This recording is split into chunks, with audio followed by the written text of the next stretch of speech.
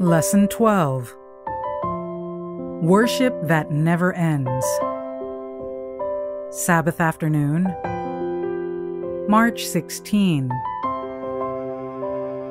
Who can utter the mighty acts of the Lord?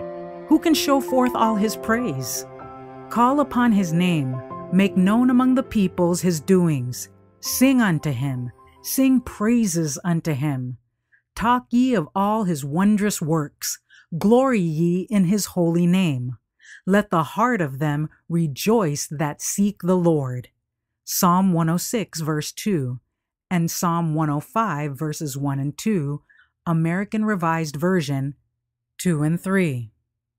The gospel invitation is not to be narrowed down and presented only to a select few who we suppose will do us honor if they accept it. The message is to be given to all. When God blesses his children, it is not alone for their own sake, but for the world's sake. As he bestows his gifts on us, it is that we may multiply them by imparting. The Ministry of Healing, pages 101 and 102. My meditation of him shall be sweet. I will be glad in the Lord. Psalm 104, verse 34. Why not keep your minds fixed on the unsearchable riches of Christ, that you may present to others the gems of truth? In the Word of God, there are rich mines of truth that we may spend our whole lifetime in exploring, and yet we shall find that we have only begun to view their precious stores. Sink the shaft deep and bring up the hidden treasures. We need to be constantly filling the mind with Christ and emptying it of selfishness and sin. Just as surely as you empty your mind of vanity and frivolity, the vacuum will be supplied with that which God is waiting to give you, his Holy Spirit. Then out of the good treasure of the heart, you will bring forth good things, rich gems of thought, and others will catch the words. Your thoughts and affections will dwell upon Christ, and you will reflect upon others that which has shone upon you from the Son of Righteousness. Our High Calling, page 115. It is for our own benefit to keep every gift of God fresh in our memory. Thus faith is strengthened to claim and to receive more and more. The soul that responds to the grace of God shall be like a watered garden. His health shall spring forth speedily, his light shall rise in obscurity, and the glory of the Lord shall be seen upon him. Let us then remember the loving kindness of the Lord and the multitude of his tender mercies. Like the people of Israel, let us set up our stones of witness and inscribe upon them the precious story of what God has wrought for us. And as we review his dealings with us in our pilgrimage, let us, out of hearts melted with gratitude, declare, "What shall I render unto the Lord for all his benefits toward me? I will take the cup of salvation and call upon the name of the Lord. I will pay my vows unto the Lord now in the presence of all his people." Psalm 116, verses 12 to 14. The Desire of Ages, page 348.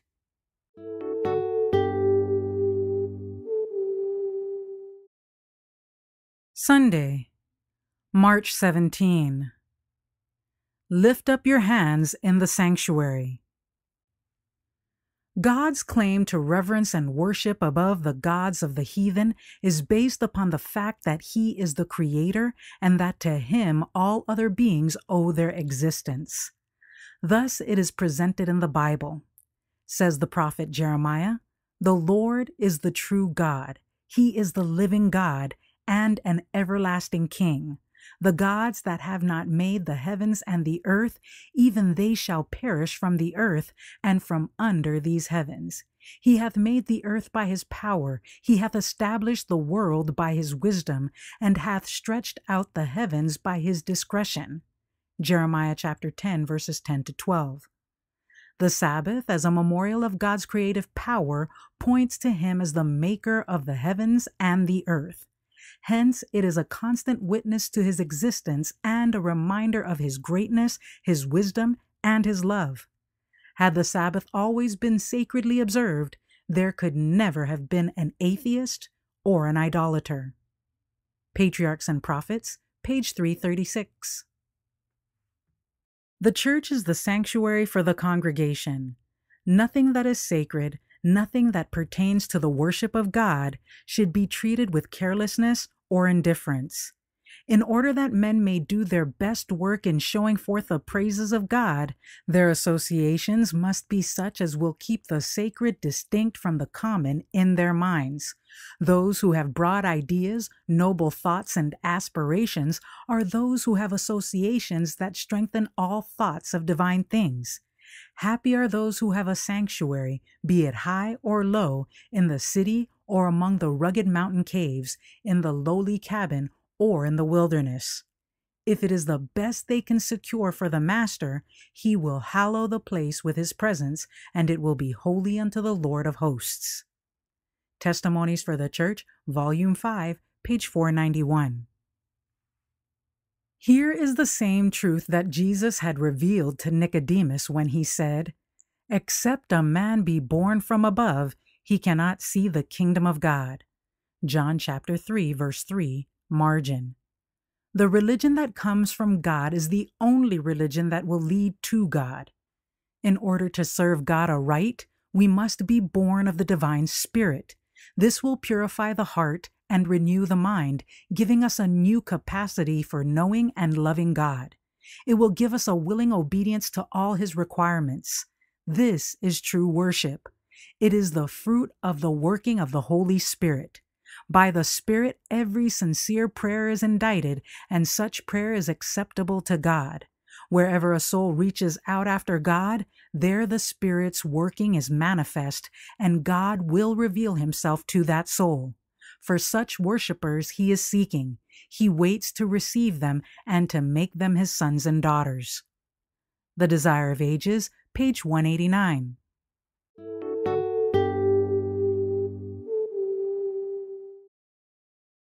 Monday, March 18. Sing to the Lord a new song. The Lord desires us to make mention of His goodness and tell of His power. He is honored by the expression of praise and thanksgiving. He says, "Whoso offereth praise glorifieth me." Psalm 50, verse 23. The people of Israel, as they journeyed through the wilderness, praised God in sacred song. The commandments and promises of the Lord were set to music, and all along the journey these were sung by the pilgrim travelers. And in Canaan, as they met at their sacred feasts, God's wonderful works were to be recounted, and grateful thanksgiving was to be offered to His name. God desired that the whole life of His people should be a life of praise. Thus His way was to be made known upon earth, His saving health among all nations. Psalm 67, verse 2. Christ's Object Lessons, page 298. As the sinner is transgression through the merits of Christ, as he is clothed with the righteousness of Christ through faith in Him, he declares with the psalmist, "How sweet are thy words unto my taste, yea, sweeter than honey to my mouth. More to be desired are they than gold, yea, than much fine gold, sweeter also than honey, and the honeycomb." This is conversion. When the Spirit of God controls the mind and heart, it turns the hearts of the fathers to the children, and the disobedient to the wisdom of the just. The law of Jehovah will then be regarded as a transcript of the divine character, and a new song bursts forth from the heart that has been touched by divine grace, for he realizes that the promise of God has been fulfilled in his experience, that his transgression is forgiven, his sin covered. He has exercised repentance toward God for the violation of His law, and faith toward our Lord Jesus Christ, who has died for his justification. The Review and Herald, June 21, 1892, paragraph 6. There is a day just about to burst upon us when God's mysteries will be seen and all His ways vindicated, when justice, mercy, and love will be the attributes of His throne. When the earthly warfare is accomplished and the saints are all gathered home, our first theme will be the Song of Moses, the servant of God. The second theme will be the Song of the Lamb, the song of grace and redemption. This song will be louder, loftier, and in sublimer strains, echoing and re-echoing through the heavenly courts. This is the theme, this is the song, Christ all and in all, in anthems of praise resounding through heaven from thousands and 10,000 times 10,000 and an innumerable company of the redeemed host. All unite in this song of Moses and of the Lamb. It is a new song, for it was never before sung in heaven. Testimonies to Ministers and Gospel Workers, page 433.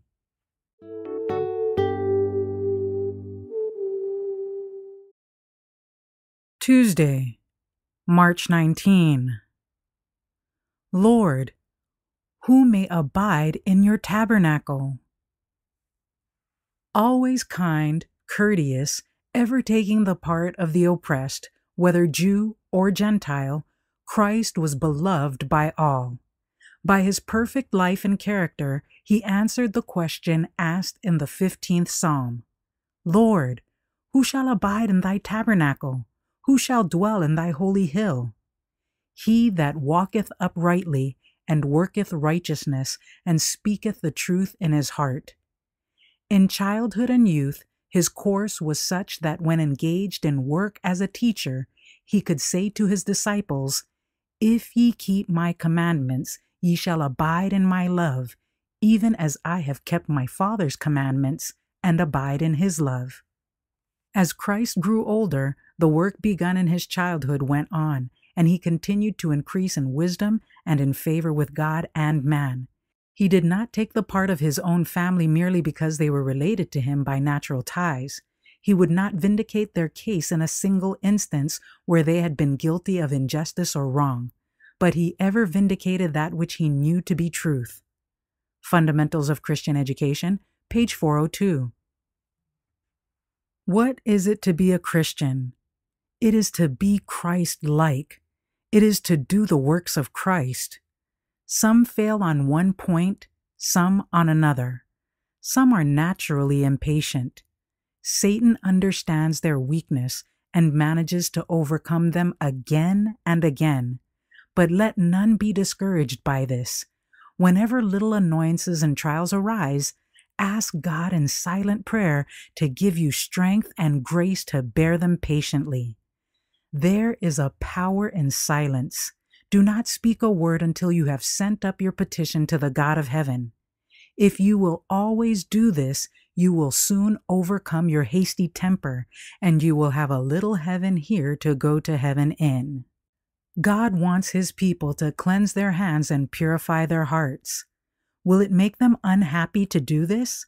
Will it bring unhappiness into their families if they are kind and patient, courteous and forbearing? Far from it. The kindness they manifest toward their families will be reflected upon themselves. This is the work that should be carried forward in the home. If the members of the family are not prepared to dwell in peace here, they are not prepared to dwell in the family that shall gather around the great white throne. Sin always brings darkness and bondage, but right doing will bring peace and holy joy. Lift him up, page 341. My dear brethren and sisters, let the commandments of God and the testimony of Jesus Christ be in your minds continually, and let them crowd out worldly thoughts and cares. When you lie down and when you rise up, let them be your meditation. Live and act wholly in reference to the coming of the Son of Man. The sealing time is very short and will soon be over. Now is the time while the 4 angels are holding the 4 winds to make our calling and election sure. Early Writings, page 58.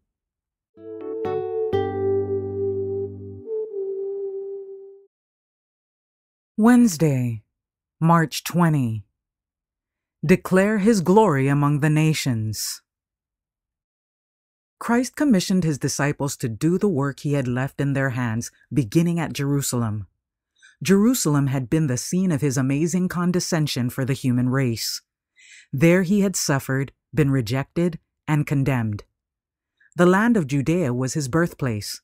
There, Clad in the garb of humanity, he had walked with men, and few had discerned how near heaven came to the earth when Jesus was among them. At Jerusalem, the work of the disciples must begin. But the work was not to stop here. It was to be extended to the earth's remotest bounds.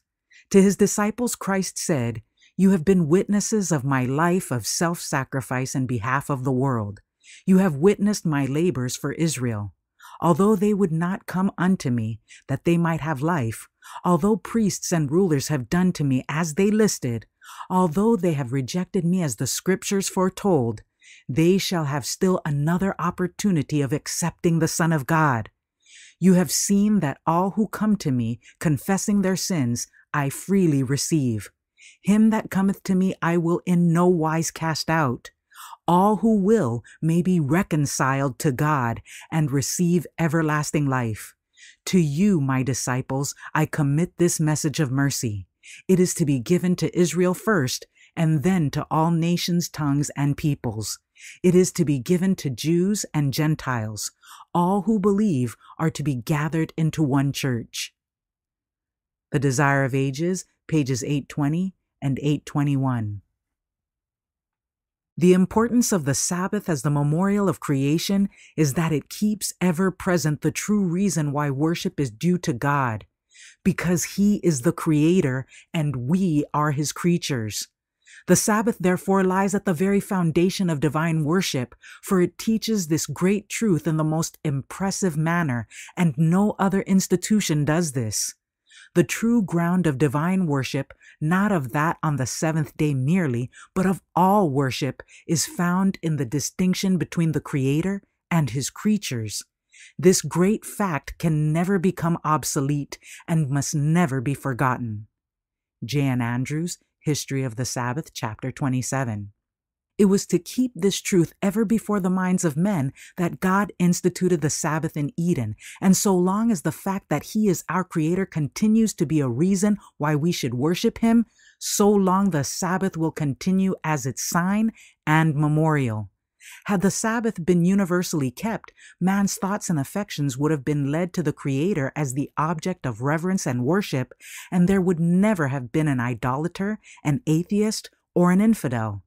The keeping of the Sabbath is a sign of loyalty to the true God, Him that made heaven and earth and the sea and the fountains of waters.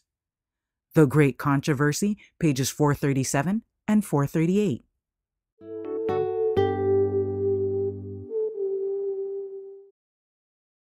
Thursday, March 21. When God does not delight in sacrifices. The Pharisees sought distinction by their scrupulous ceremonialism and the ostentation of their worship and charities. They proved their zeal for religion by making it the theme of discussion. Disputes between opposing sects were loud and long, and it was not unusual to hear on the streets the voice of angry controversy from learned doctors of the law. In marked contrast to all this was the life of Jesus. In that life, no noisy disputation, no ostentatious worship, no act to gain applause was ever witnessed. Christ was hid in God, and God was revealed in the character of His Son. To this revelation, Jesus desired the minds of the people to be directed and their homage to be given. The Son of Righteousness did not burst upon the world in splendor to dazzle the senses with His glory. It is written of Christ, His going forth is prepared as the morning. Hosea chapter 6, verse 3. Quietly and gently, the daylight breaks upon the earth, dispelling the shadow of darkness and waking the world to life. So did the Son of Righteousness arise with healing in His wings. Malachi chapter 4, verse 2. The Desire of Ages, page 261. God proves His people in this world. This is the fitting up place to appear in His presence. Here, in this world, in these last days, persons will show what power affects their hearts and controls their actions. If it is the power of divine truth, it will lead to good works. It will elevate the receiver and make him noble-hearted and generous like his divine Lord. But if evil angels control the heart, it will be seen in various ways. The fruit will be selfishness, covetousness, pride, and evil passions. The heart is deceitful above all things and desperately wicked. Professors of religion are not willing to closely examine themselves to see whether they are in the faith, and it is a fearful fact that many are leaning on a false hope. Some lean upon an old experience which they had years ago, but when brought down to this heart-searching time, when all should have a daily experience, they have nothing to relate. They seem to think that a profession of the truth will save them. When they subdue those sins which God hates, Jesus will come in and sup with them and they with him. They will then draw divine strength from Jesus and will grow up in him and be able with holy triumph to say, "Thanks be to God, which giveth us the victory through our Lord Jesus Christ." It would be more pleasing to the Lord if lukewarm professors of religion had never named his name. They are a continual weight to those who would be faithful followers of Jesus. They are a stumbling block to unbelievers, and evil angels exult over them and taunt the angels of God with their crooked course. Such are a curse to the cause at home or abroad. They draw nigh to God with their lips, while their heart is far from him. Testimonies for the Church, Volume 1, page 188.